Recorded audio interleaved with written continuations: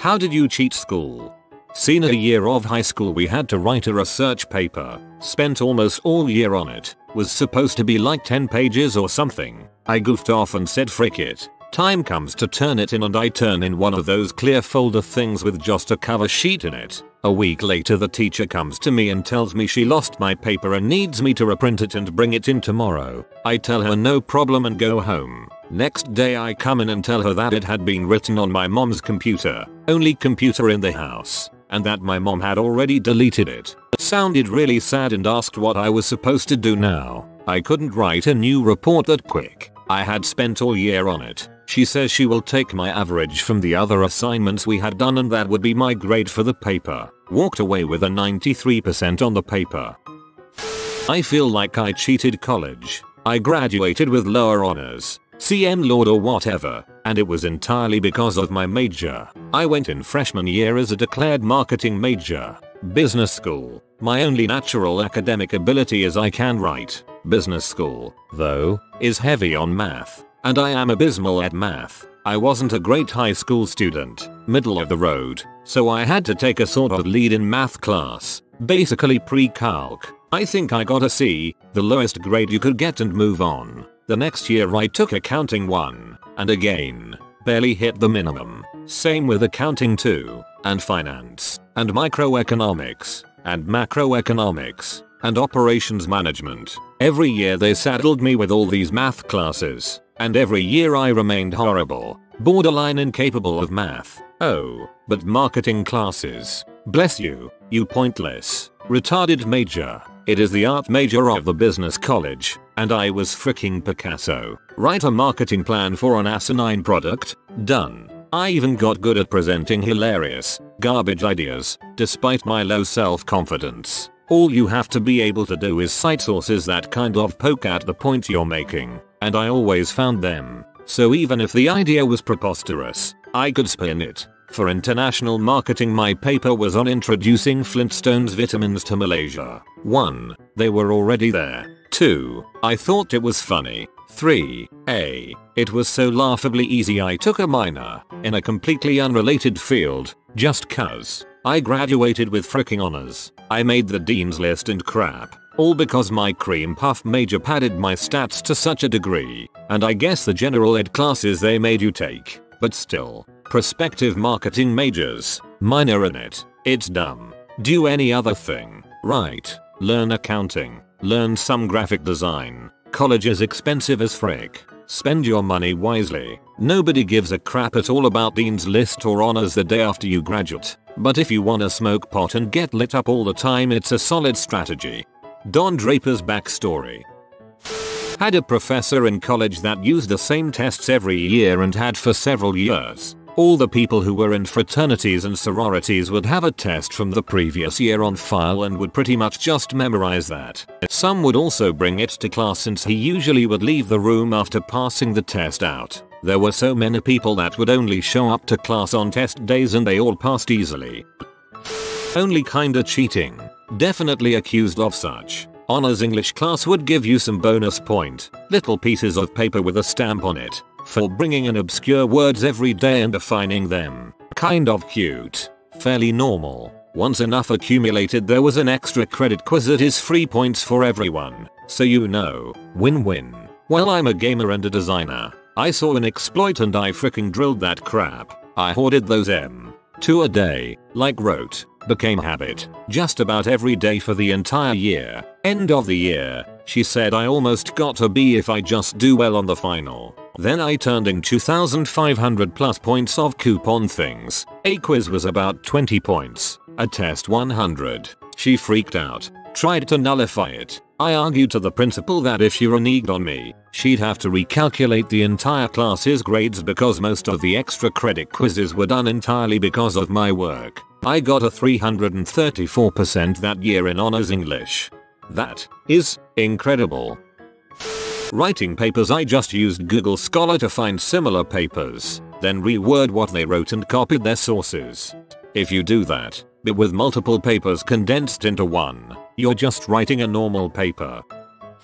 I realized I had forgotten to do my required community service, 20 hours I think. just a couple days before the report was due, and so I asked a girl to sign off on hours at the nursing home she worked at. I had another friend read over the essay I wrote about the experience for any plot holes, and at the end she looked at me and said, "Okay, you win the Golden Shovel Award." That was the best balls I've ever seen in my life. For the record, I ended up doing community service at a nursing home later, just to do it. I'm not anti-community service, I just wasn't very good at managing long deadlines on projects like that. Yeah, I did the same thing, except I had the guy who worked at our town's TV studio sign me off. Very nice guy, and over my 4 years of high school, I probably did end up doing at least most of the 50 or so hours we needed, but I just didn't have any written down. In high school, I'm in college now. I have never cheated in college and never will. It's never worth it. In Spanish class we were given 20 words to memorize weekly and had to spell them correctly on every test. I wrote every word on a small piece of ripped paper and half covered it with my thigh. When the teacher walked by I would close my legs, hiding it, always looking directly down for the entire test. Facing the desk I could look at the test and the paper without moving my head. I remember telling a couple people about it and it worked flawlessly for them too. Also, I always made sure I purposely misspelled 1-2 words every now and then because that's obvious as frick if I got 100% on every test. This way, if the teacher called me out or asked me something and I didn't know the words at all, that would raise red flags. I made dang sure I always got as though easy. I was the nicest person possible to everyone in my classes and major. I went to a school that was mostly engineering, so the bar for being sociable wasn't that high. The joke was that I was the social butterfly of my department. Kind of like being the tallest midget, but I digress. My major was small, so I learned everyone's name, where they were from, what they wanted to do. I honestly just started doing it because I was nice, but soon began to realize the importance of my networking. If I ever had any problems, I knew I had people to help me. If I was ever late to class or missed it, people covered for me. I would have never made it through 6 years of school, 2 degrees, if I didn't operate like this. This is not a cheat in a way that's against the rules, but no one else in my 6 years in college took the same road as me, so it almost felt like cheating. Man, your life can be made so much easier just by being nice to people, and that can start now. Even if you're in a large major, learn some names and say hi.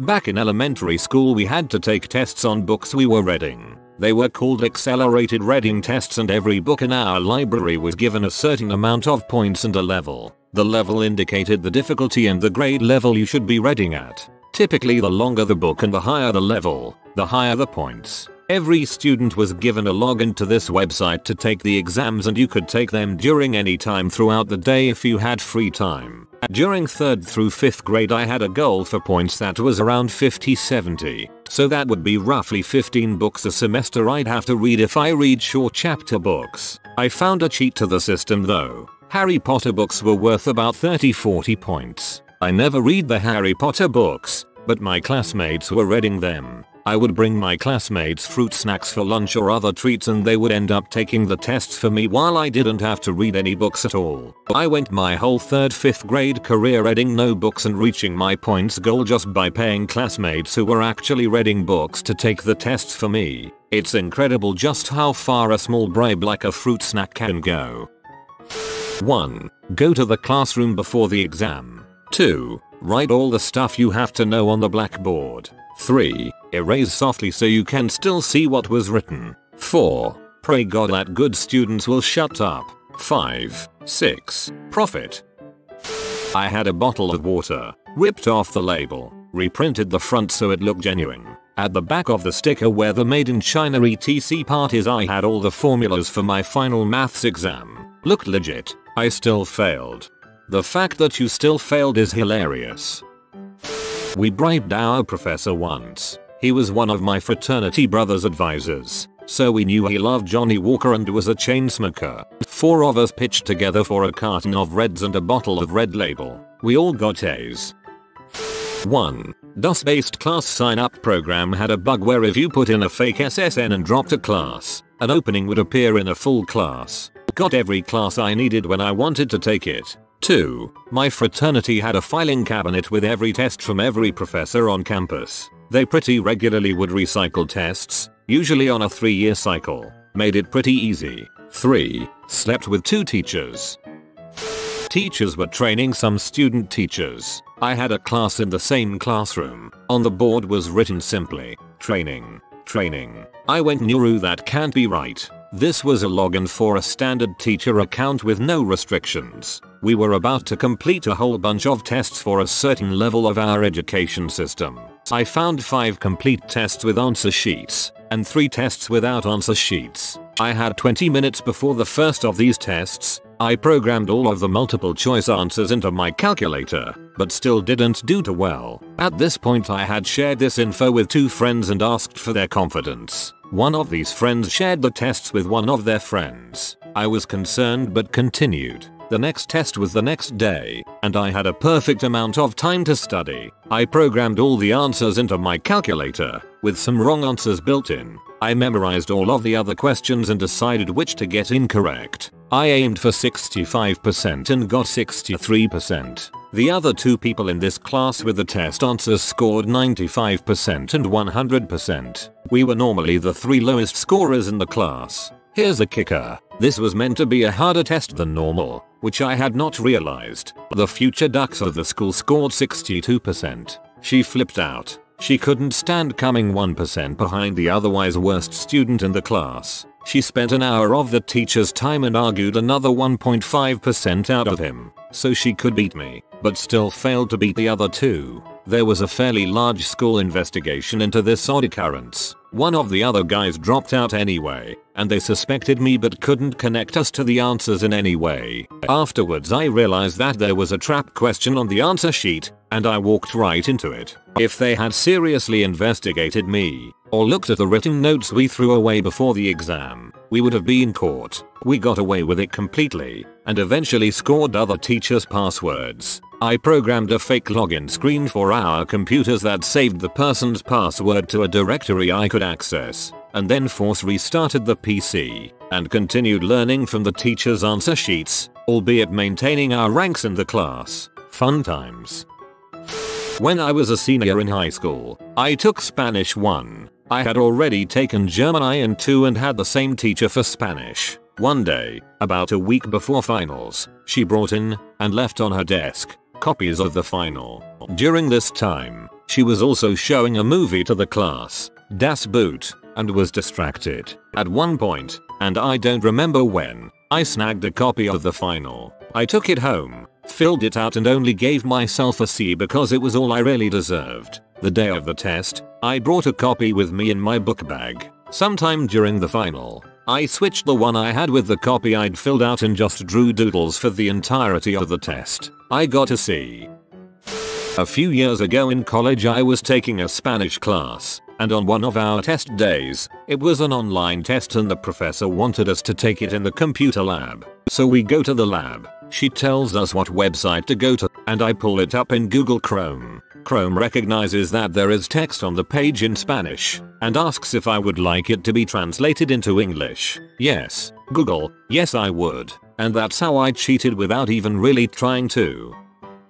Yes, if you are not cheating you are not trying. All sorts of things, like using my dyslexia to be allowed to do my exams on a computer, then getting round the network restrictions to either Google Answers or check cheat sheets I mailed myself, or keeping a tiny set of notes inside a mechanical pencil. The biggest cheat I ever did was download a paper from the web, translate it to French on Babelfish, then translate it back to English on Google Translate. The 2x translations was enough to screw a lot of the grammar and sentence structure, which I then went back and rewrite in my own style of writing, creating a new document with all the same points but enough changes it would not show on a Google search. So I just wanted to make the translation a little clearer for everybody. Go to Google Translate and translate something from English to Spanish. Then take the Spanish translation and translate that to French. Now translate the French back to English again and you can see the difference. Somebody at school was convinced it was better to go German to French, but I can't for the life of me remember exactly which one was best. Give it a try. You will probably notice how the language sometimes goes back to being very basic. Quick brown fox runs quickly becomes the quick brown fox runs very fast, but you get the idea. The double translation is an incredibly clever way to encrypt your source. Wow. But the workload seems to almost be the same as just understanding the material, coming up with your own points, and writing it in my own style of writing. Almost. I suppose that's the key word of this whole thing. Senior year. Each student is required to get at least 10 hours of community service in order to graduate. Some students were able to get their hours by TOing. Well, I was part of the leadership for one of our clubs. We really didn't do much at all. We either played games, watched movies, etc. I brought up the point to one of the staff that students can get hours by TOing. They should also be able to get hours by being club leadership, and they approved it. TLDR. Got community service hours by being leadership for a club that didn't do much at all. Sent corrupted Outdoc files to the teachers to get some more time for some assignments. Worked like a charm every time. I have to learn how to schedule my time. You have to be careful with how you corrupt the file, especially if your teacher is a brilliant programmer. This is a renamed zip file. This file is completely empty. A lot of stuff doesn't fly. In HS before video was at all common, my Spanish teacher videotaped me craning my neck to steal answers. He stopped class and played it for everyone. It was also the day of parent conferences, so I was humiliated and scared he would tell my mom. Fast forward 30 years, my friend teaches at our old HS and told me he still plays the tape on the first day of every semester. Had a group project where I had to make a documentary about a Supreme Court case. Simply turned in a blank DV cassette knowing that my teacher wouldn't know how to play it. Got a B and was moved up to AP History the next year. We used cut a piece of paper to fit inside of the slide cover on a scientific calculator with all of the necessary info on it. The hardest part was justifying the need for a calculator in English or history class. They now ban the covers on calculators in exams. It wasn't exactly cheating. I had an appendectomy in high school, so I missed a bunch of exams, which I had to retake. OST I had to retake during class. One I had to take after my last class as it was the same subject. In that class the teacher reviewed the exam I had missed, discussing what the correct answers were and why. I found it handy, thinking I would get some idea what the exam was like. Afterwards I got to sit the exam. So I get my paper from the teacher and it is the exact same exam he just discussed. He didn't change it. I got everything right and he told me afterwards he was pleased that I did well and really tried. I paid a tutor to take my online stats class for me second half. First half I did great, but it got ridiculously hard the second half, so I found a tutor on Craigslist and paid him $40 an hour to do my homework and take my tests. Well crap, I would totally do someone's work for $40 an hour. Didn't cheat, but did organize my way through a crushing workload by concentrating my MBA studies on one company. Made it possible to consolidate a lot of effort, cut down my research burden and drastically increase my expertise on that one outfit, which at the time I was working for. It had 100,000 employees and was a conglomerate of diverse companies. Finished the MBA way after I left the outfit, but honestly think restricting my focus to that one company made it possible for me to handle full-time school with course overloads and full-time work and still manage a good GPA. Made no difference to future employers. All they cared about was the MBA.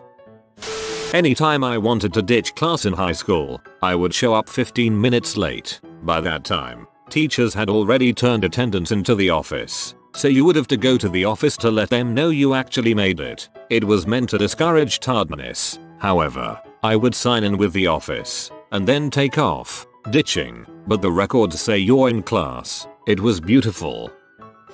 I used a keylogger that went between the PC and keyboard to record all the administrators' passwords. Once I had those, I had lots of fun. I sold AR, accelerated reading points to kids that didn't want to read. $1.99 each. Made about $2,500 that semester. 3 weeks before I ended up quitting, I erased all of the teachers' directories and deleted all the backups. They had years worth of tests made up, templates and assignments and all that. Cops were called. They investigated, but since it was done in between classes and no one seen anyone do it, they never did anything, except threaten to stop everyone from graduating that year if no one ratted me out. You how not to get caught? I never told anyone. My mother was a teacher, so everyone I sold AR points to I just said I used her account, and they believed me.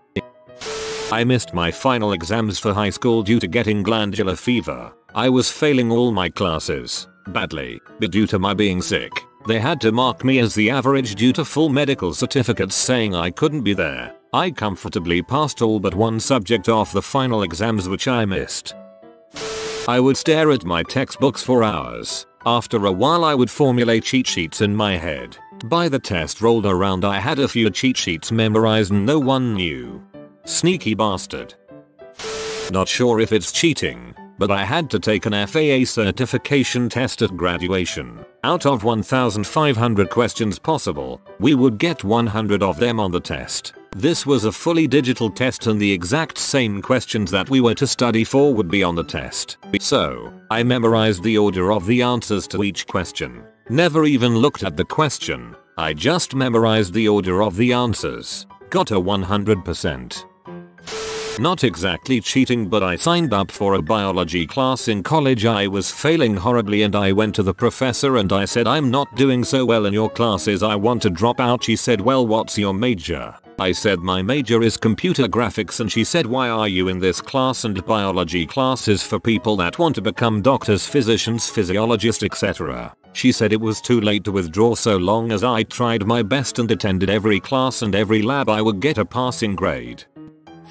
Back in 10th grade I went to a private school, tie and all, which came in handy. I had biology 2 periods after my friend who would grab me the test. I would take the period before to go to the library, look up all the answers on the computer and put the answers in a Word doc at size like 6, print it out, cut it to the size and shape of the tie and then staple in the bottom. When I was in the test I would just flip my tie and bam, all the answers in order. In math that didn't work though. So I would print out all the equations onto a small piece of paper, fold it in half and then staple it to my jacket near my wrist. Shoot the old Spider-Man wrist flick and bam, there are all the equations in my palm. Now I am thinking my kids are gonna be more McJivery than me.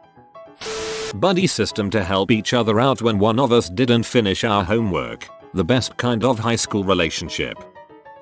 Bastards held me back in kindergarten. Freaking kindergarten. For not being able to spell my last name. It's East European, 12 characters long, and only 3 vowels. Not being able to recite my home address and phone number. Military brat. I lived at 5 other addresses before this one, and I was only 5, with an at the time undiagnosed hearing issue on top of everything. Thankfully, my dear mother is a teacher, so when I wasn't in class, she was tutoring me. Just to stick it to the suckers, I tested out of 3rd grade. But my 4th grade teacher didn't take too kindly to that, so I switched schools on top of it all. This was a private school, so I ended up going over to their rival school just to spite them. Freshman year of HS, I had a history teacher who would give multiple choice tests, and you had to use your own paper. She would go over the tests the next day, and she had a policy where if you didn't like the grade you got, you could come in after school in a day or 2 and retake it. She used the exact same test for the Ray test. I only ever studied for one test, so I wouldn't raise suspicion. Got an A on it the first try. The rest of the tests, I didn't bother studying and just exploited her retest policy. One time, I went to the retest with the answers written on the inside of a finger. One time, I wrote out the answers ahead of time. Went to the retest and just doodled for a while before pulling a switch. Easiest A I ever got. I had a friend who was sick during a chem test. Well, we went over it when he got back, so the teacher told him to leave the room. He left his hoodie along with his iPod recording inside. He got a 100 and I thought it was hilarious. At my high school, all of the personal computers that were given are connected to the same network and we're all given school Google Docs accounts. Well, about a couple years ago someone figured out that any documents created by students on their school account could be accessed by limiting the search to the entire school network. Most people will just copy and paste an entire essay written by a student 3 or 4 years ago, write their name on it and give it to the teacher as it is. As brilliant as this sounds, I know people that haven't written an original essay since freshman year. If you are new to the channel, you can subscribe. I publish new videos every day. Until then, check another video.